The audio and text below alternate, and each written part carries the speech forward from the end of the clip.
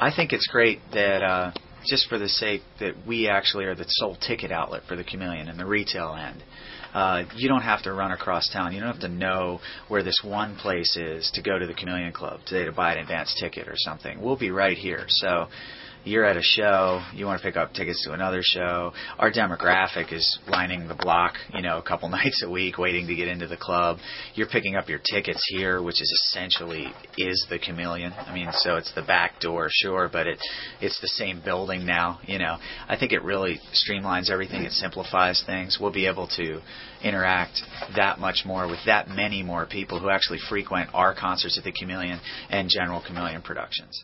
We ran the entire record label and all of these various companies out of a room that was about 10 feet by 10 feet.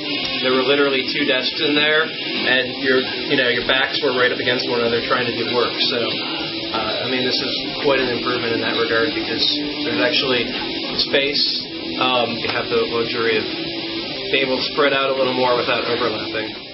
I just enjoy being able to show other people newer music or something they might not have heard.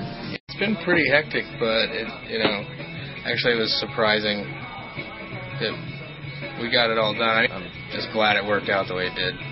But I can tell you, it's check your schedule, ChameleonClub.net, CI Productions, because it's going to be worth looking at. There's some great things coming down the pike from what I've seen.